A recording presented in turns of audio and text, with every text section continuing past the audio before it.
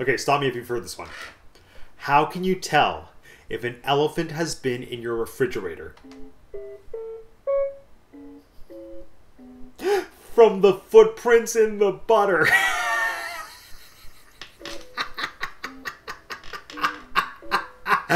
Yeah, I don't get it either.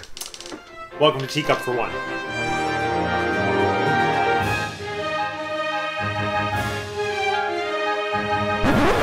My name is Matt, and I have 2 degrees. And today we are going to do something on the channel I have not done yet. I am going to review a brand new movie. The originally intended for theaters, but not anticipated enough to justify waiting until they reopen, so it went straight to Disney Plus. The one and only Ivan. That's right, I'm reviewing that movie about the gorilla who finger paints. Okay, well, it's about a little bit more than that. The one and only Ivan is based on an award-winning 2012 children's novel by Catherine Applegate, which in and of itself is loosely based on the real-life events of a westward lowland gorilla named Ivan. Oh, also, spoiler warning. I mean, this movie is like very, very predictable, but still, spoiler warning. Now, the story of Ivan is an unfortunately all too familiar tale about a wild animal being kept in captivity under the guise of protection when, let's be honest, it's really just for the amusement and profit of human beings. Ivan is the main attraction at an in-mall circus, and honestly, I don't even know if malls ever had circuses, but I mean, this movie has talking animals. I'm willing to suspend my disbelief. And Ivan is pretty content with his life as the superstar in the mall until a brand new baby elephant named Ruby joins the cast, and he starts to question whether or not it's beneficial to animals to be living in captivity. When I first saw the trailer for the one and only Ivan, all I could think was, didn't we get this movie last year and wasn't it called Dumbo? Because just think about it, with the one and only Ivan, you have a movie taking place at a circus with a baby elephant as the emotional core of the story, with a child who understands the animals in a way that the adults can't, and the overarching theme of the movie seems to be a comment on animals in captivity. And this was coming just a year after Dumbo, which was also a movie that took place at a circus with a baby elephant as the emotional core, with a child who understood the animals in a way that the adults couldn't, with an overarching theme of animals in captivity. What could this movie possibly do any differently from Dumbo, or what can it have to say that Dumbo has not already said? The answer? Talking animals. Why do they want an angry gorilla anyway? Now, I will admit, I was a little on the fence about the talking animals at the start, and I mean, don't get me wrong, I love talking animal movies. We'll discuss that topic in a second. But my first thought was, if this is a story about an animal who is using his art and visuals to communicate with humans about how he wants to be free, it's going to be so much more powerful if the animals are not talking and they're allowing the visuals to speak for them.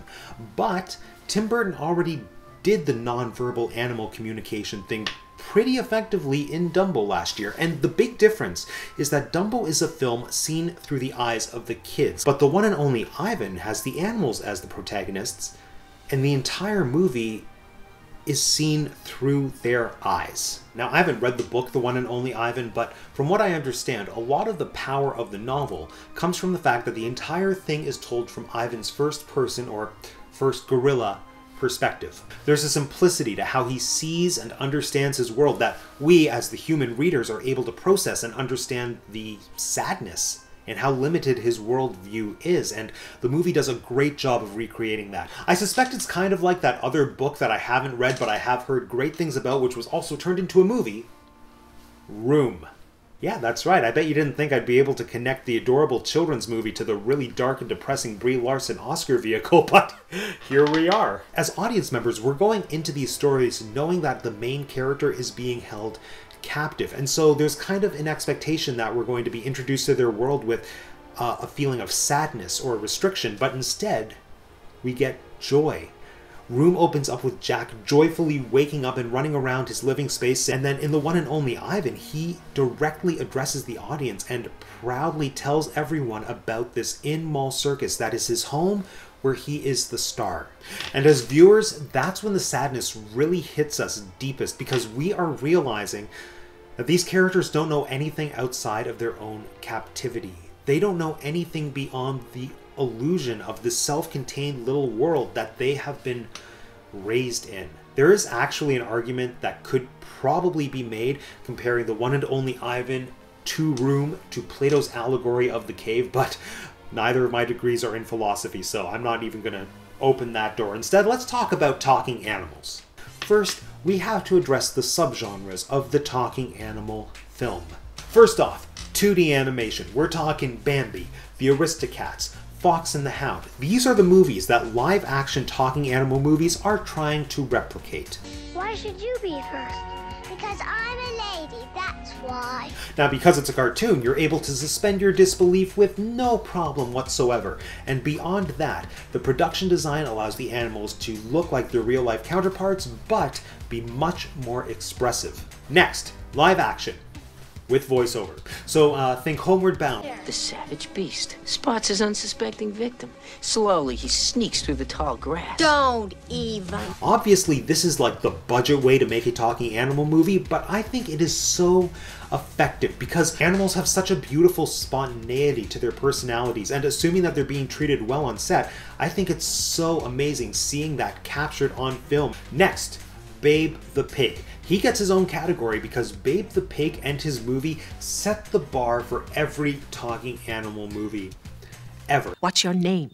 I don't know. Well, what did your mother call you to tell you apart from your brothers and sisters? Our mom called us all the same. And what was that, dear? She called us all Babe.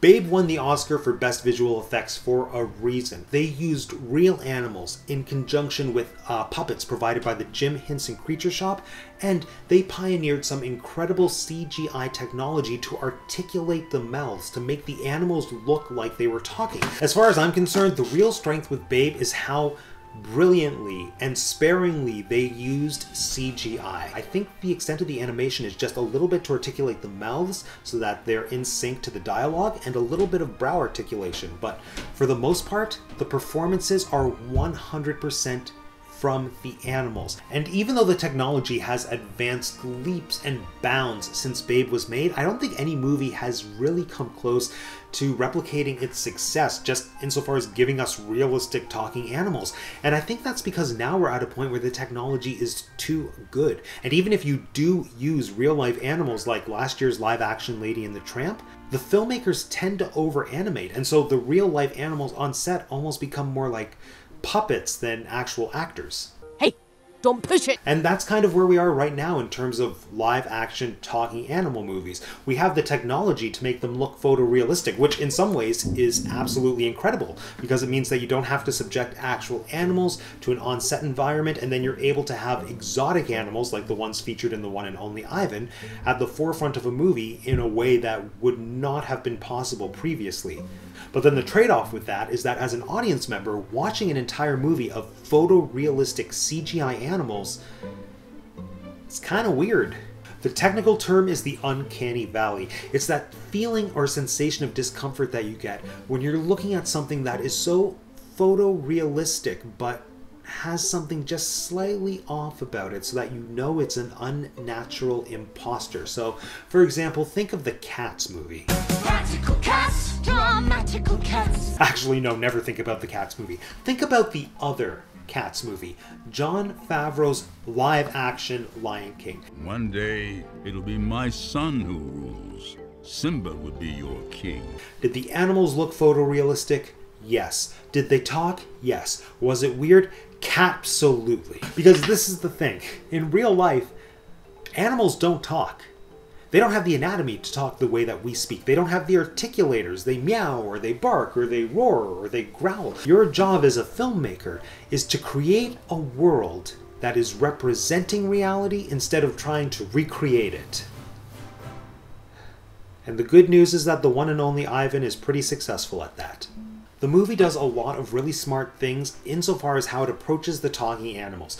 First of all, even though their lips do move, you don't see it all that often. Either they're being obstructed by like trunks or feathers or something, or the animals are like framed in a wide shot so they're far enough away that you don't see the details of them articulating. The one exception is Ivan himself. Ivan is the most visually articulate of all the animals. Honestly, for the most part, it does work. Because first of all, again, the strength of the movie is the fact that this entire story is told from Ivan's perspective. And aesthetically speaking, Ivan's design is not a photorealistic gorilla. He is stylized. Now, not to the point where you watch the movie and think that it's like a live-action Pixar hybrid, but he's just stylized enough to move us away from the uncanny valley. And it's a pretty successful magic trick to the point that in the credits, when they show actual footage of the real-life Ivan, you have a moment of, oh right, that's what an actual gorilla looks like. The result is a lovable leading character that you want to invest your time in watching, and that brings me to this movie's biggest strength, which is the characters. My favorite was the bunny. And the voice cast is fantastic. You've got Oscar winner Sam Rockwell as Ivan, other Oscar winner Helen Mirren as an adorable fluffy poodle, Philippa Sue from Hamilton, I think she's the parrot, and then, as the one and only human, you got Bryan Cranston as Mac the Ringmaster. Mac, I would say, is the most interesting layered character in this entire film. Yes, he is profiting off of the animals, but at the same time, he is doing it to keep his business afloat. Not that that makes it okay, but beyond that, he has a genuine love for the animals, which is really a big grounding force in this movie. We know that he loves the animals because when they fall sick, he doesn't force them to perform. He has a vet on call, and the movie makes a huge point about the fact that he has raised Ivan from childhood almost like a son. In a lot of ways, the movie is about Mac realizing that as much as he cares about the animals, he's not able to give them the life that they deserve. And in order for them to get that, he has to let go of his business and let go of Ivan. And ultimately, his character represents the human race and the actions that we need to take in order to start making amends with the animal kingdom. And that was the thing that I found the most intriguing and engaging with this film, was how it evoked thought and discussion around the whole conversation about animals in captivity. Because of course your first thought is these animals need to be out in the wild, but midway through the film we find out that Ivan is only in captivity because he was saved after his family were killed off by poachers. So then you would think, okay, it's a good thing that he is safe and sound and alive and that he's been put into the care of a loving family through Mac, right? But then also, no. Because even though Mac's heart is in the right place, he doesn't fully realize that animals can't live in captivity. But then on the flip side of that, Ivan has only known captivity his entire adult life, so he can't be reintroduced into the wild because he wouldn't survive. So what's the answer? Well, in the film, it turns out to be a zoo or an animal sanctuary. And now, is this the ideal solution? No. But it's the best solution under the circumstances. Because let's be honest, humans have put animals into this position where they are caught between a rock and a hard place, where we've endangered species in their natural habitats, but then we've also put them into captivity, which brings its own kind of misery around.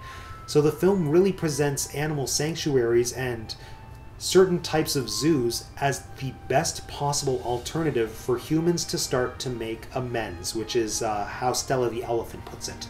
Purely in terms of a narrative feature film, it was a cute watch. I would give the one and only Ivan maybe a 7.5 or an 8 out of 10.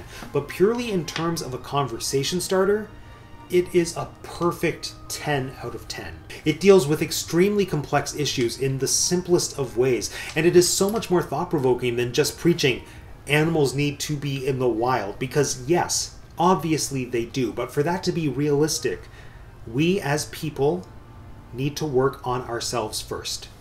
Anyway, watch it with your family, discuss it, let me know what you think. For now, that concludes yet another episode of Teacup For One. Let me know in the comment section down below. Did you watch the one and only Ivan? And what did you think? And if you want to hear me talk even more about Disney or sometimes Shakespeare or do even more film reviews, please don't forget to subscribe to the channel. It's super easy. All you need to do is click on my face. Thanks for joining us today once again, everyone. My name is Matt and I have 2 degrees, and that's the Teacup For One.